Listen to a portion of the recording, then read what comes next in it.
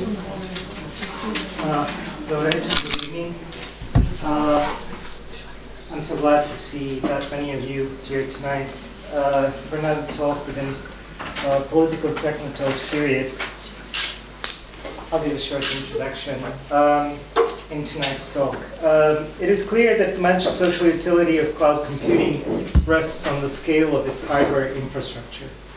Were it not for the globally distributed large-scale data centers and virtualization software stacks that integrate them, the current operations of the largest internet companies would not be possible.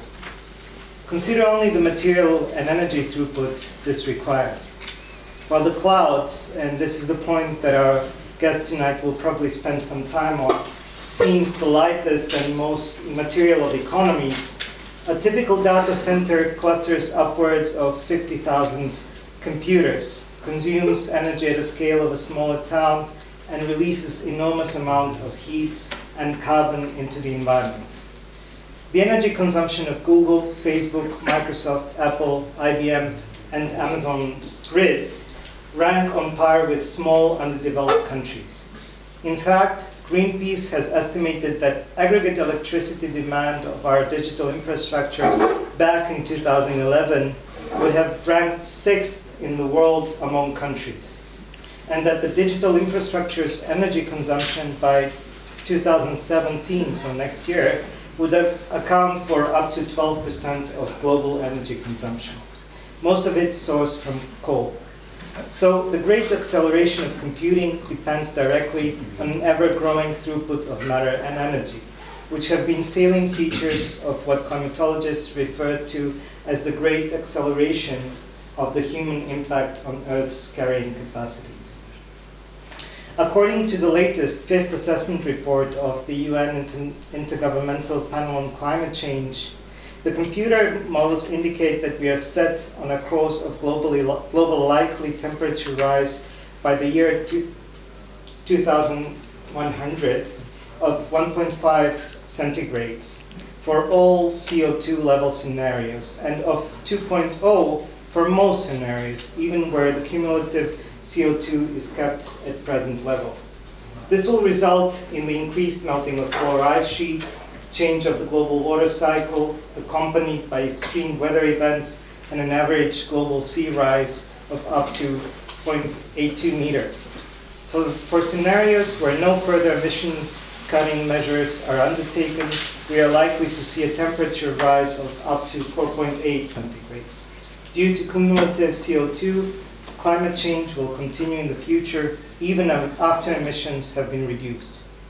We know that with the voluntary commitments by the world's governments in the aftermath of the Paris Agreement, we are on the course well past 2 centigrade mark, and that we have lived through the warmest year on record, measuring 1.5 centigrades already beyond the pre-industrial levels.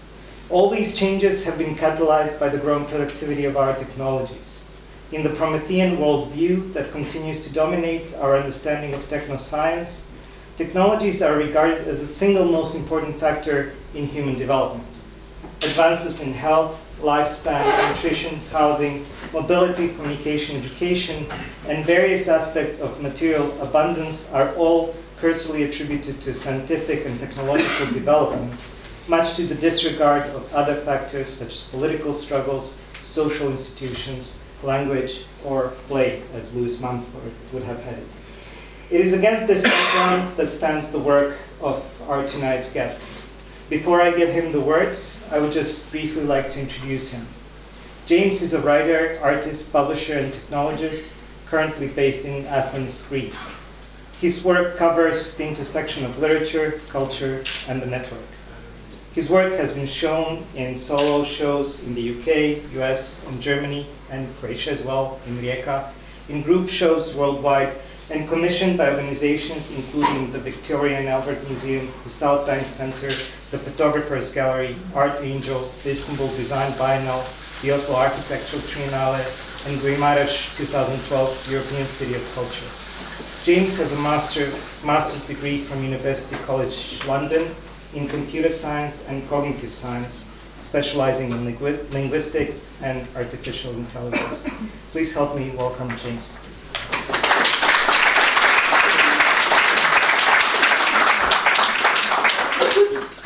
Thank you, Tom, for that generous and not at all terrifying introduction. Thank you all. Thank you very much for having me here, and thank you all very much for coming.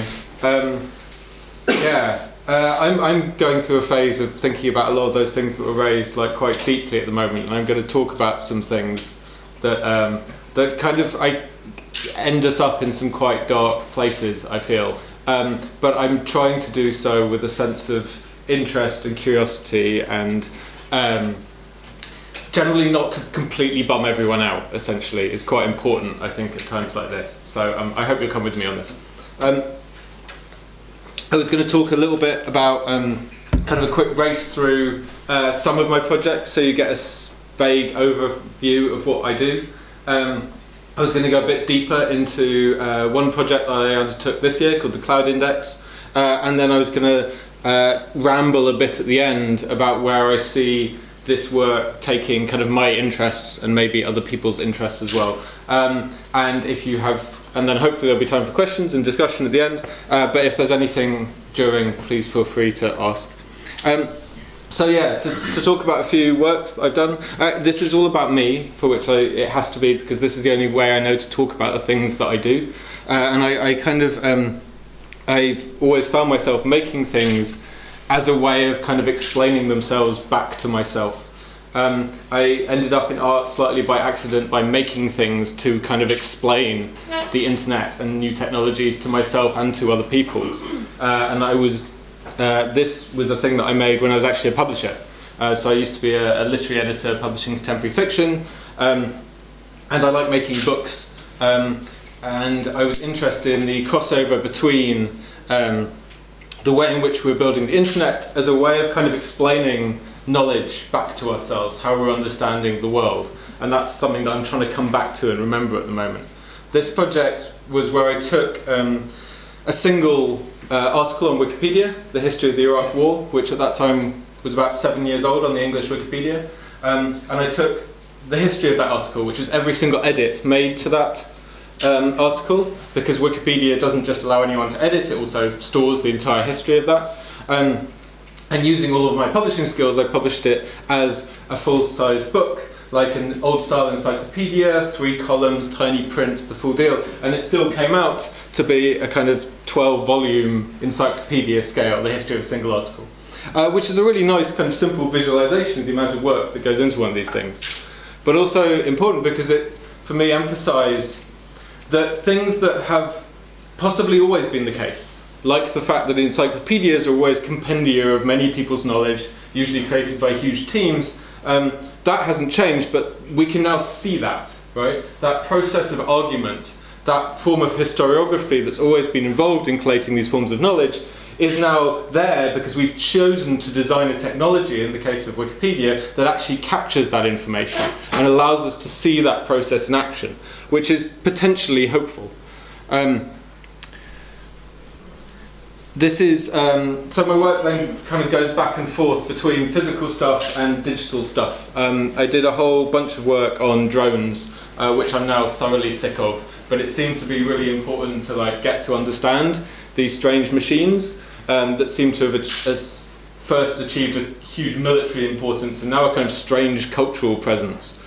I was mostly interested in the military side of these things. I was fascinated by the fact that this piece of technology permitted war to occur in ways that wars hadn't occurred before, and did the thing that all technologies do, which is kind of make a certain worldview kind of portable and mobile, and in this case literally kind of weaponizable, that you can take this worldview, you can build a machine that reifies that view of the world and then kind of send it off across borders and do stuff. So this was a work called Dronestagram, where for 2.5 years I followed the reports of US drone strikes in undeclared wars, so in Pakistan, in the Yemen, in Somalia.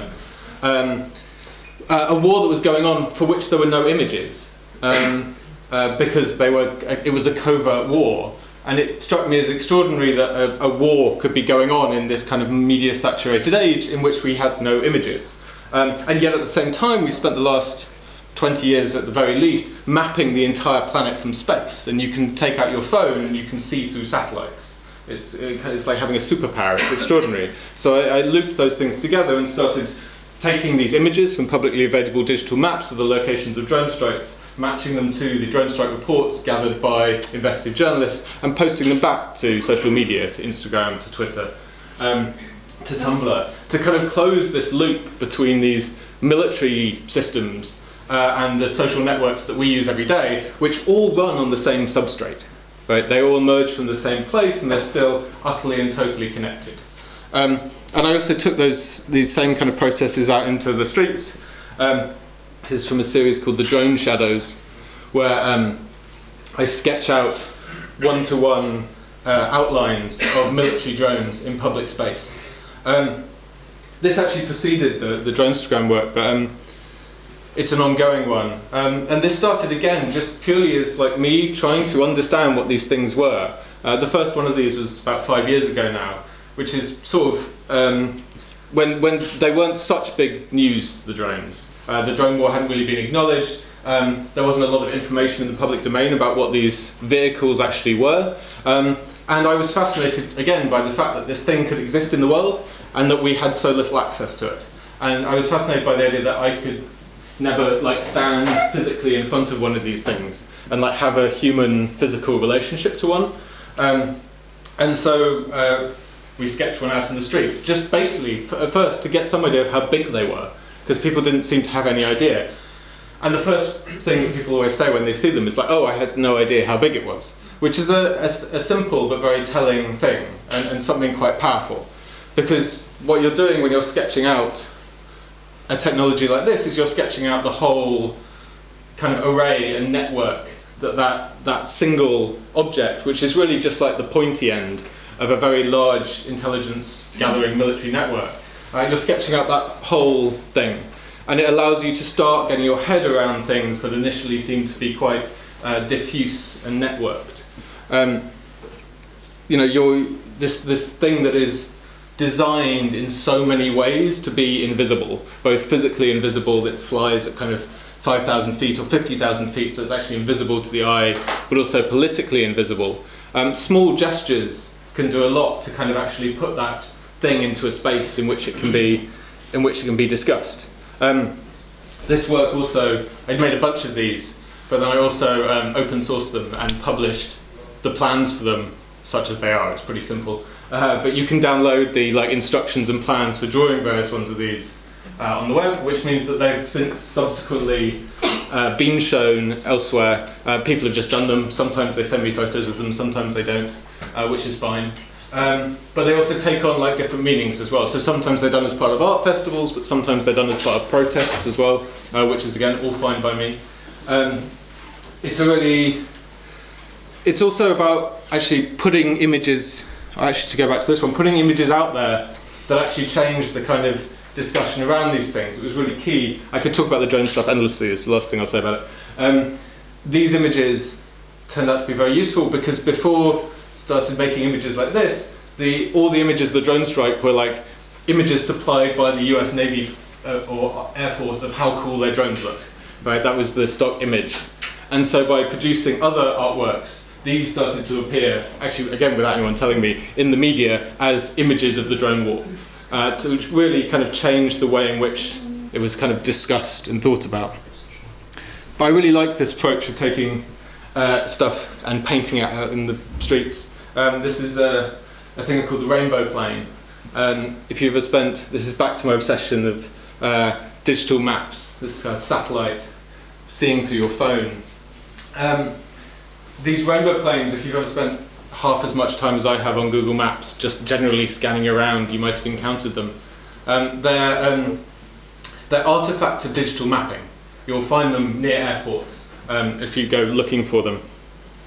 And what they are is what happens when a very fast moving object, as fast as a plane, is photographed by a satellite. Because satellites don't see like people see. they don't really see how we think of as seeing, as even like cameras, even digital cameras see. They sense. They have a bunch of different sensors that record in different frequencies, which means they're capable of seeing more than humans do, right? They see in the visible spectrum in the red, green and blue, but they also see deep into the ultraviolet and infrared. And I'm really interested in the way in which this kind of technological sensorium is different to the way humans see, and how that changes the way that we understand the world. So the rainbow plane is like a moment when you get inside this way of seeing the world. It's a glitch, but it's a glimpse of the system that underlies and produces that. It's a moment when we can kind of share some kind of way of seeing with machines.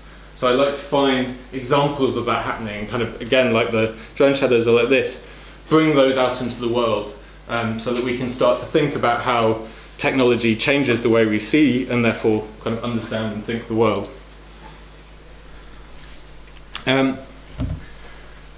A couple of years ago I did this project in London,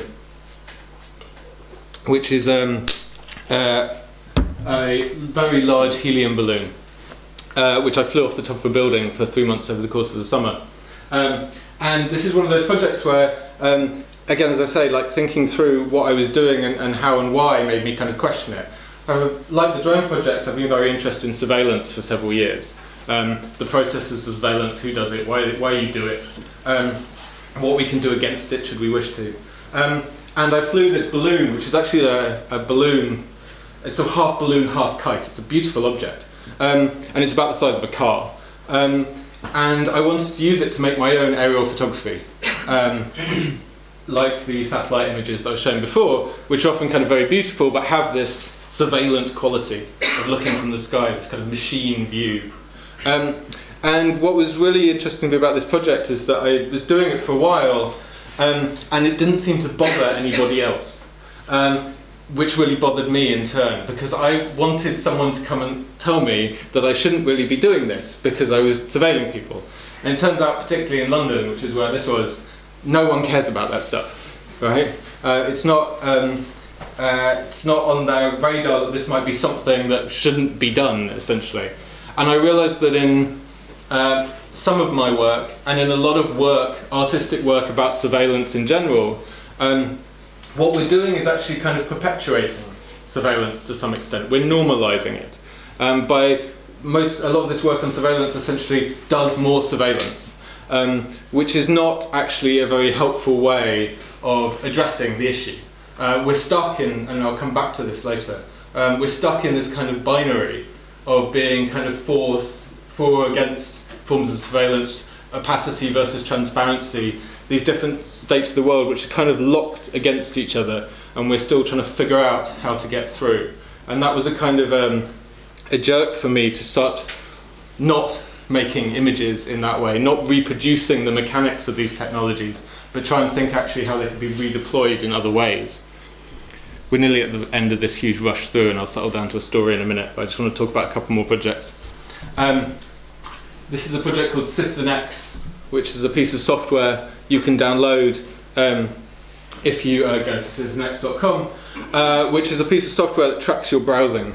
This again is in response to a bunch of the revelations about surveillance, but not about the tracking part. This software will track your browsing, but I won't see any of it. It's entirely private. That was very important. But what it does is do something that actually surveillance agencies do, which is construct a persona for you based on your browsing habits. And in this case, that persona is based on your citizenship. So surveillance agencies have a set of rules which say who they can and can't surveil, and that's usually based on citizenship of their own country. So the NSA is not supposed to surveil American citizens. The way they do that is they look at your browsing habits and they decide based on that, are you an American citizen? And that means your citizenship becomes a kind of percentage score, right? It becomes something that's actually fluctuating and changing all of the time. And this seemed to me an important thing to address, and something that actually shouldn't just be decided by surveillance agencies, right? I have many, many issues with citizenship regimes as they exist in the world today, and actually maybe we should be figuring out different ways of presenting ourselves that aren't just based on passports or where we were born and such forth, and we probably shouldn't be leaving those to the surveillance agencies to to decide for us. We should be kind of investigating them ourselves. So with this tool, you can see what a potential algorithmic citizenship would look like. But you also see it that it's based very much on this, as Tom was saying, this physical infrastructure of the internet. So it's based on where the physical locations of the websites you visit are. Because for several years I've been very interested in looking for these, this physicalness of the internet, right? If there was something we could kind of point to and go, look, you think the internet is this kind of magical, faraway digital place, wherever the you is, but actually, like, it's real. It exists solidly inside national boundaries, inside legal jurisdictions. Where data is stored has huge implications for the law and for human rights and for these kind of issues. But I'm starting to actually, as I say again, step back from that kind of really materialistic or materialist focus on the physicality of the internet, and starting to think again about what it actually kind of means. I'm going to go into the story because it seems like a good point. So this is a longer story about a project I did over the course of this year, a bit longer, looking at some of the history of the internet, of computation, and particularly of where our kind of this idea of the Promethean progress, again, that Tom mentioned, where it comes from, this idea that if we just gather enough information, if we can work out how much data to gather and how to compute it, we'll build towards this kind of extraordinary idea of progress. And one of the places that I started looking at this was in the history of weather prediction, which is very deeply tied to the history of computation. Weather prediction really kind of gets going in its modern sense at the beginning of the 20th century. This is one of my favourite places to start that story, which is a book published by a guy called Lewis Fry Richardson in 1922 called Weather Prediction by Numerical Process. He'd actually been working on it for quite a long time. Richardson was a meteorologist who worked at a weather observatory before the First World War. He was Scottish, and he was also a Quaker, so he's a pacifist. And so when the war started, he joined up as a stretcher bearer, and he spent 6 years on the Western Front fighting the First World War. And during that time, he performed the first numerical weather prediction. With a pen and pieces of paper. He took a single day's weather data for Central Europe, and he spent about 2 years, day by day, working out, sometimes under shell fire, the actual process by which you could mathematically predict from one place to another what the weather would be like for a single day. And it took him about 2 years to do this. And it turned out he was broadly correct. Like, the maths worked, it just took him 2 years. And this book was the result. In this book, this is a painting by Stephen Conlon from 1986, but it's a painting of what Richardson describes in that book, which is how he thought that his ideas for numerical calculation of the weather would go forward using computers. But of course, computers in 1922 still meant people. So he envisioned this vast dome in which a map of the world would be divided up into squares, in which there'd be a hall full of people all frantically working at the calculations. And there can be telegraph bringing in the news from elsewhere, and all these kind of subsidiary offices, and all this kind of hive of activity to perform what was the great kind of ideal for him, was that at some point the prediction of the weather would move faster than the weather itself. Right? And this is what he kind of thought would take to obtain it. And that idea that by dividing the world up into ever smaller segments, gathering as much data as you possibly could about it, processing that data as quickly as possible, reaches its actual moment of possibility in the Second World War, when we build digital computers that are actually capable of doing data processing at this scale.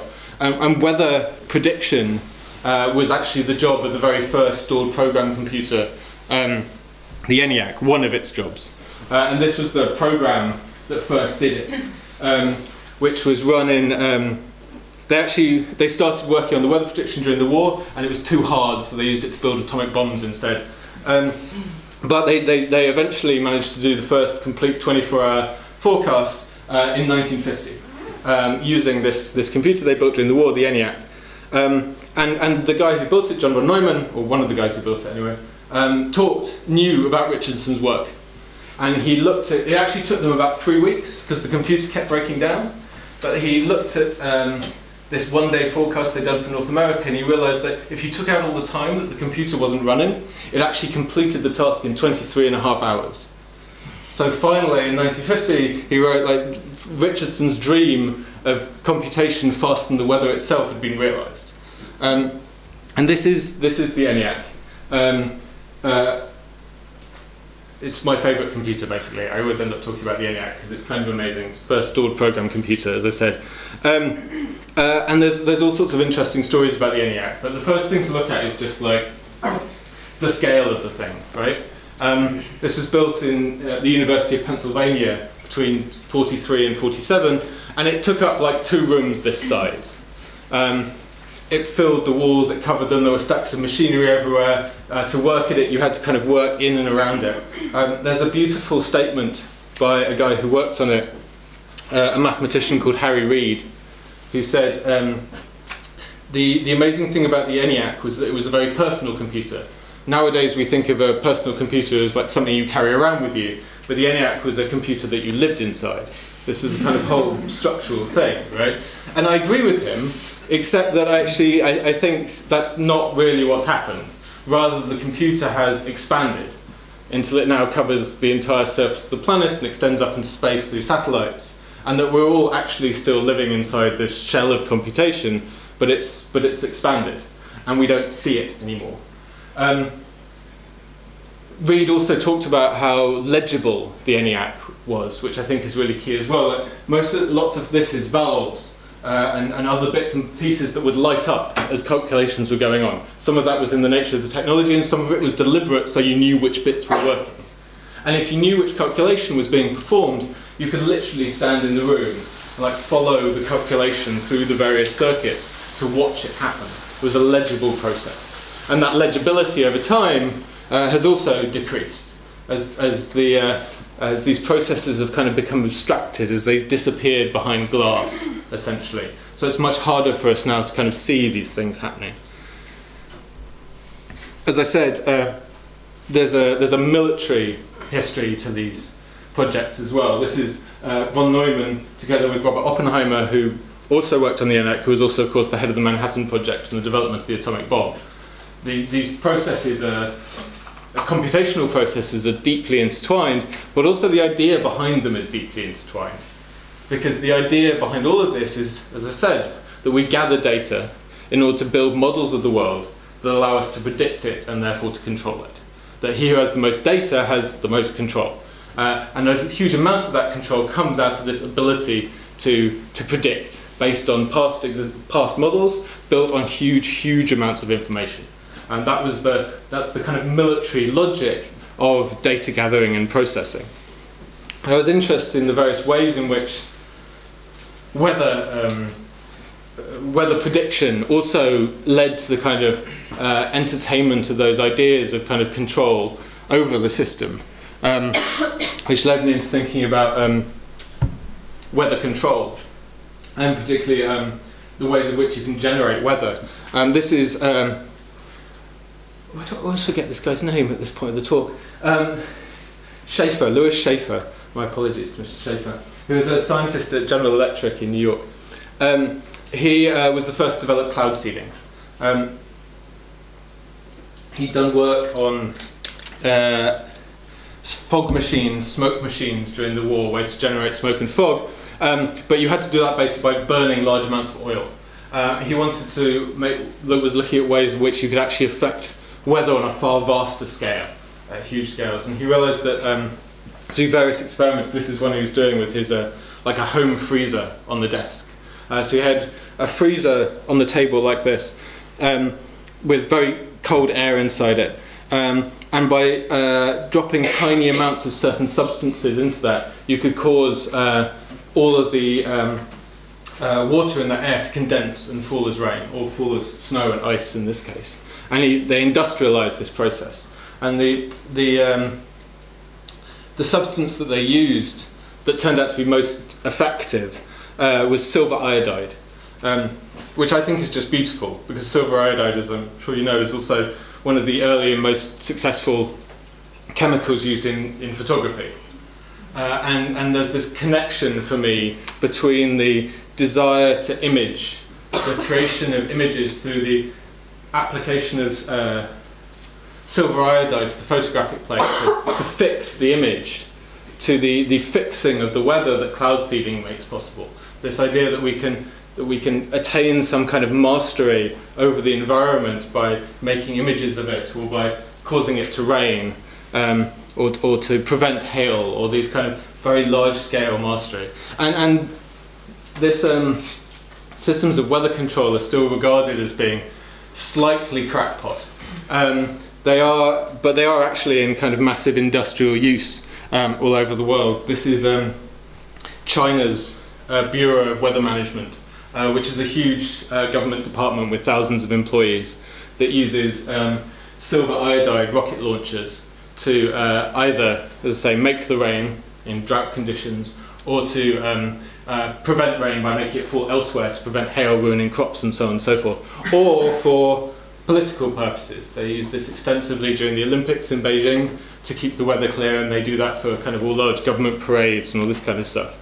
So there is a existing program to change the weather in various ways for kind of various purposes. And I wanted to take that history of computation and this history of weather to put them together to suggest what other uses we could put to this if we chose to.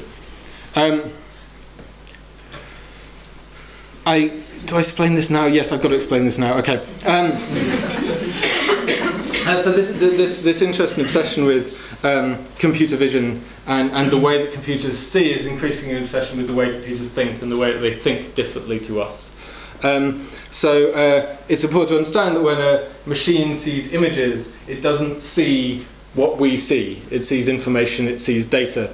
And the ways in which it sees that are becoming increasingly strange and opaque to us. Because we're starting to not really understand, in the way that we're building our technologies, what it is that machines are seeing. Because this is the, talking about this, essentially. Did anyone see this, which Google released earlier this year? So what's happening here is that Google trained, and other people have also trained, machine learning systems that are not artificially intelligent, but are systems that can learn from large data sets, to look at thousands of images, so that it can look at this image and say, okay, I know that's a cat, right? But it doesn't see that it's a cat for the way in which we see it's a cat. It sees a cat because it has certain resemblances in the data to thousands and thousands of other images of cats that it's seen. But how it makes that process, how it makes that decision is very hard to understand. So one of the things that they did was that they ran blank images back through the network, or other images back through the network, to say, what do you see in this image? And the neural network started to output deeply strange things like this. This is an image of a machine that's been trained to look for dogs, desperately trying to see a dog in an image of a man on the back of a horse. And the point is this, that these networks don't just see the world, they're capable of creating images as well. This is the output of the system that I started to use for this project, which is called a deep convolutional generational adversarial network, which basically means you have two networks, two kind of smart machine learning networks that talk to each other, that both try to generate and then recognize images, and basically train against each other to try and see the world. And this is the output of a network that was given like 5,000 pictures of bedrooms. And then it was asked to imagine new bedrooms. And these are all the outputs of that. So none of these rooms exist in the world. These are all the outputs of a machine that thinks it knows what bedrooms look like. And it's come out with these kind of things. So it's crucial to understand these things are capable of generating new images. And also that you can do very weird things within these networks. You can do kind of addition and subtraction. For example, this is an example of a network where a network knows what smiling women look like, it knows what non-smiling women look like, and knows what non-smiling men look like, and based on that information it's capable of outputting new images of smiling men. Right? So you can actually you can ask questions of it that weren't in the original data set. That's the technical background to what I did with the weather project, which was to take, again my obsession with satellite images, to take 8 years of weather data from the UK, which was 20,000 images, so several images a day, that showed what the weather looked like over the UK. And I also took the same length of data, thousands of data points for the UK's polling data, voting intention for the EU referendum that we had back over this summer. So I looked over 8 years how people said they were going to vote, and I showed all of that information to one of these networks. And I asked it to imagine what the clouds should look like. These are all images of cloud formations over the UK, like the bedrooms, imagined by the machine, imagining new weather formations related to that voting data. As I said, it's seen 16,000 weather images. It's had 8 years of information about how people vote. And so I asked it to imagine what the weather would be like if other outcomes occurred. And these were some of its many responses to the question of what weather would look like if the entire country decided to vote to remain within the EU or to leave the EU. And these are therefore the weather patterns that, should we wish, we could actually start using the cloud seeding technologies to generate in order to produce the political outcomes that we would like to see. What was sort of actually for me more interesting was not actually those extremes in the voting patterns, but actually like what happens when you move from positions you move within different kind of vectors within that possibility space. Not just from like the extremes of leaving or remaining, but you start to take things like the number of undecideds into account. That you're actually moving through a huge possibility space in which people's opinions are changing and shifting all the time, and the weather patterns shift with them. And so all of this was really my attempt to reject that materialist notion of the cloud that I talked about before. This idea that you can sort of explain the internet and social conditions and kind of everything if you only like get out a spade and dig up that cable and like be absolutely, point out rigorously, do the mapping, get all the information to be certain of the thing that you're talking about, that we can somehow gain some kind of huge total mapping and understanding of the situation, and at the end of it stand back and go, there, like I have given you an answer, now you all have had your consciousnesses raised, you all understand now, we're good. Because that doesn't seem to be working across many, many domains. And I'm actually want to return the cloud, this idea, both the network and everything around it, to a state of something else, a state actually of cloudiness, once again, of something that actually is disparate and diffuse and is not possible to map and understand fully in that way. And this seems to be a really, really important time to be doing that. Because weird stuff is happening. This is the Kurzweil's like accelerationist curve towards the singularity. That is also, basically every other graph you ever see of anything that goes up and to the right. This idea that progress, whatever it is, it could be Moore's law, which is the law that says computational power doubles every 18 months. All these kind of things, but there is this idea that progress and everything goes up and up like this, and it's, in this case, in the case of Moore's law, in the case of industrial production, in the case of whatever else, it's tied to this increased amount of efficiency, produced through technology, the amount of data gathering, the amount of processing, the amount of kind of raw mechanical and computational power behind stuff. But this is actually, in an increasing number of cases, what these graphs look like. This is a graph of drug discovery in the pharmacological industry against the amount of money put into it over the last several decades. And they've actually researchers looking at this have named this Arun's law, which is Moore's law backwards. Because what this graph and others like it show is that as we increase computational power, we're actually discovering less and less.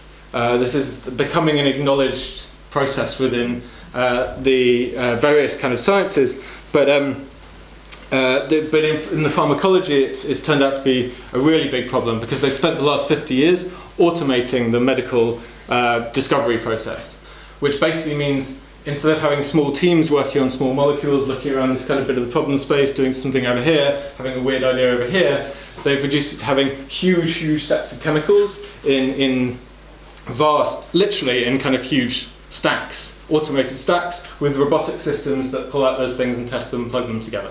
To basically brute force the entire kind of chemical problem space in order to sort through for possible things. And this brute force approach of computation is starting to fail. It's not actually producing at scale the results that everyone kind of thought it would. And there's various kind of reasons for that, and there's possibilities that we are just kind of exhausting what the chemicals can do, which seems kind of frankly unlikely, or that this actual way of understanding the world, tainted as it always going to be by kind of database bias, by the problem of the kind of limited sets of information that we're working with, is simply a bad way to go about this.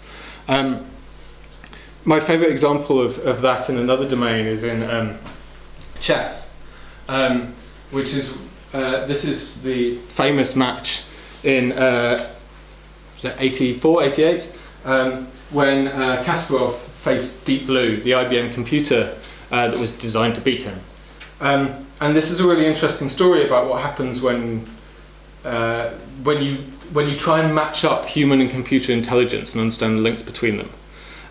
Because Kasparov was, possibly still is, the greatest human chess player, and we placed chess on this kind of pedestal of understanding. It was this kind of highest human intelligent act. And so it was this huge blow to our idea of what it meant to be human when Kasparov got beaten. And to be clear, he got beaten by a very stupid computer.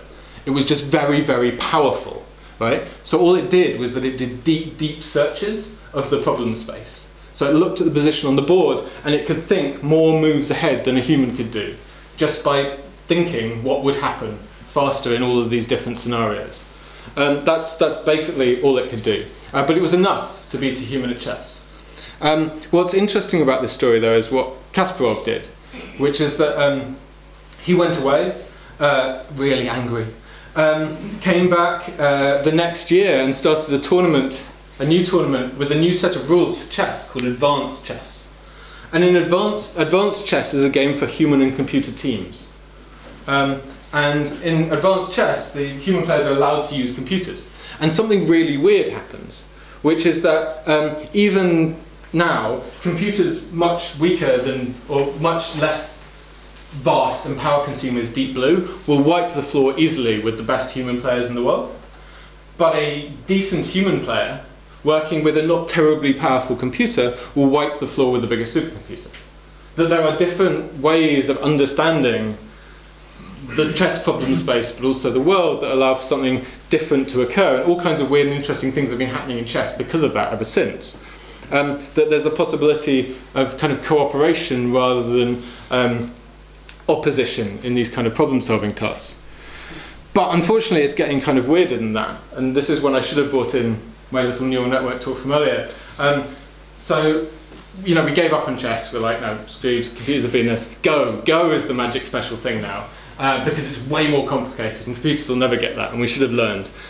So earlier this year we set up Lee Sedol, the Korean Go Grandmaster, against AlphaGo, this system developed by Google, which is a neural network, which plays in a very different way to how Deep Blue learned to play chess, which is that it didn't just look at the game board and go forward from it, it had studied the game.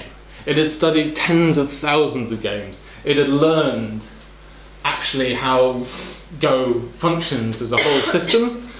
And not only that, it had then played thousands and thousands of games against itself. They made 2 copies of it and got them to compete against each other. And its ability to play the game just goes like this. It's full-on kind of like war game stuff, if you've ever seen that.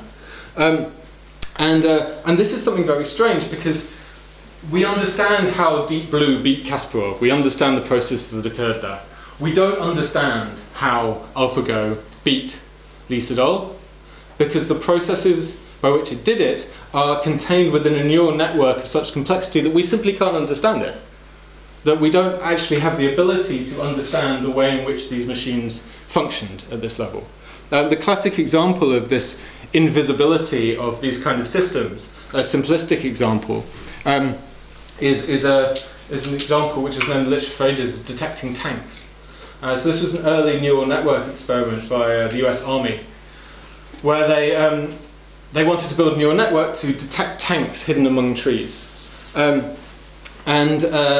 So they sent out an army unit with a tank to take 1,000 photographs of a tank hidden among trees and 1,000 pictures of the trees without any tank in them. And they trained the neural network on those images, and it got really, really good. They could show any one of these 2,000 images and it would go, yes tank, no tank, yes tank, no tank.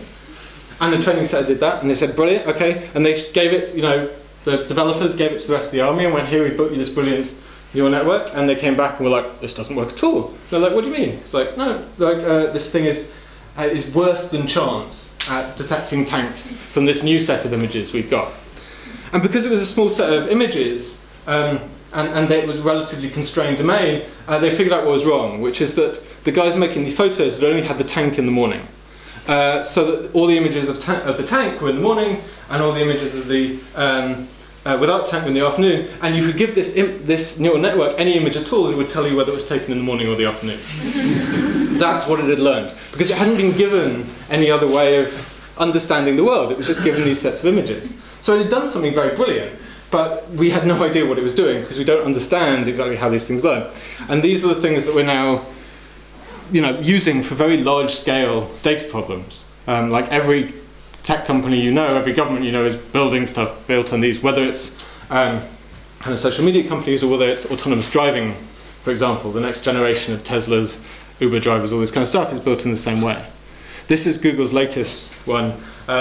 They trained 3 neural networks to develop their own form of encryption. They wanted to see if neural networks, without being taught about encryption, could develop their own systems of encryption. And they successfully got 2 neural networks to design their own code to talk to each other in secret without a third neural network being able to understand what they're saying. Or crucially, I would add, us. We just taught the machines to start speaking to each other without us having any idea what was going on. And this seems to me, this seems to be a very important thing to address, of how much we are capable of understanding about what is happening in the world, and the various ways in which we are not capable of understanding everything, and how we can live in a world in which that is increasingly apparent to us. There are examples of this kind of stuff everywhere. And the thing I mentioned earlier about opacity versus transparency seems to be an important example of it. We know that there's vast amounts of hidden classified information out there, and our only response is to demand transparency, demand more of that information to be going back out to us. But yet, that is the same worldview, right? NSA and WikiLeaks have the same view of the world, which is that there is some secret information at the heart of the world that only if we can just bring that to light, we'll sort of magically have this kind of incredible overview of the world, and we'll be able to make it better in some way. This doesn't seem to be the way it works. Surveillance doesn't really function as a kind of world mastering thing. There's many decent alternatives to way to control the world, but equally the principle of transparency doesn't work either. None of us want to live in a world without privacy, for anyone really, but also the ability to deal with the amount of information, as we've seen in recent WikiLeaks releases, doesn't really help the situation either. WikiLeaks is fairly obvious, didn't exactly come down on the side of progress and justice in the recent US election, and did some pretty other awful things along the way, because handling that much information is difficult and dangerous. That much information is frankly toxic. Like, it's always going to do some kind of damage at some kind of level. At the same time, we have this kind of emerging crisis of inability to model from the data. Again, using the recent US election as an example, the major narrative around it is this complete shock and surprise, is that no one seemed to know that this was going to happen. That all of the models that we built were insufficient to build an understanding of kind of possible outcomes. That all of our prediction models based on years and years and years of previous data were completely insufficient for predicting outcomes. And this is particularly difficult when it's tied in with the wash of kind of fake news or uncertain news or the explosion of information available about the world. Because it's not just an inability to predict, it's also an ability to make kind of reasonable judgments about things. This is a poll from the UK where basically, this is back to the Brexit again, which showed that up to a third of voters on both sides were convinced that the referendum was going to be rigged. And this is a theme you've heard again from the US elections. In fact, you've heard all over that what you're having is a complete collapse of trust in any institutions to be able to provide kind of useful information, while at the same time no ability on people to be able to parse their own, to make their own decisions about the quality of this information. We've had kind of 20, 30 years of complete destruction of people's ability to trust in authority and institutions, and I'm all for getting rid of authority and institutions, but it has to come with some form of literacy in being able to make own collective decisions in response to the vast amount of information that we're gaining about this stuff. And yet that seems completely and utterly not to be the case. A complete kind of crisis of literacy has occurred in our ability to deal with large amounts of complex information. And you can see this at every scale, whether it's the kind of post-factual politics, the fake news, or it's at this much larger scale. I'm sure I speak for many of us when there was a kind of deep and certain belief that the internet was, and the kind of access to information it provided is kind of inherently and magically progressive, utopian, emancipatory.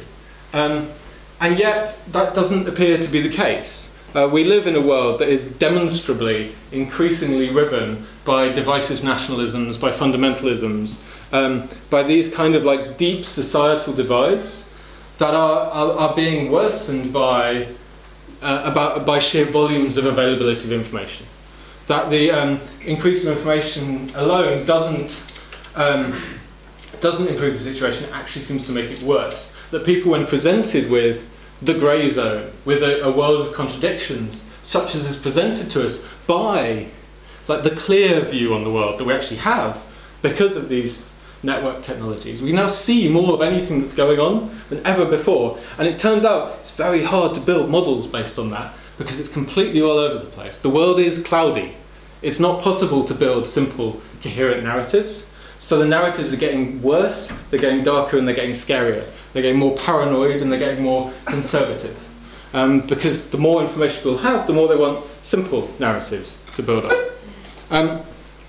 The final example of that is, I think for me as well, to come back to where you started, climate change. The one that kind of really kicked me in the gut the other week was the story about turbulence. Turbulence is on the increase in the atmosphere. Plane rides are getting bumpier because the atmosphere is changing so fast that it's producing more and more wind shear between the different levels of the atmosphere. And this is increasingly measurable on passenger flights. But this rate of change is actually changing everything, because the entire way in which we have of modelling the world has been based on years and years and years, decades, if not centuries, of gathering information about the world in order to build meteorological and other models so that we can predict what the future was going to be. And that system is breaking down because of climate change. Because the weather is changing so fast, we can no longer predict what the weather is going to be, which means we're actually going to be less able to prepare and deal with what it is going to bring. This seems to me to be like a kind of ontological crisis that is related so closely to the information crisis that there must be some way of thinking through it that brings those things together. That there must be another way of seeing the world and thinking it through that doesn't rely on this demand for information, this demand for prediction and control based on models, that admits that the world is cloudy and that allows us to accommodate ourselves with a form of unknowing. And that's really what where I'll end. Hopefully not having completely bummed you out, as I said. Because I still believe that the tools that we build are inherently emancipatory in some way, if we can just figure them out. That we may have mistaken these technologies we've built for tools of direct knowledge, for tools of mastery and control, which they were never intended to be. These technologies are products of cultures that are often contradictory, that are often paradoxical, are often more like literature and art than at least bad science. And kind of weak technological control. That the internet remains a model of something. Maybe not a complete system, but possibly a better model of the world than one we've ever built before, if we take it at face value, if we listen to the lessons that it's telling us about difference and strangeness in the world, and actually start to build that into the way we think and relate to one another. I'll stop there. Thank you very much.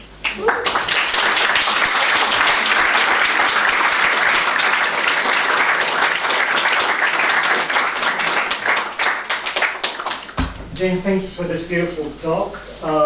We can take some questions.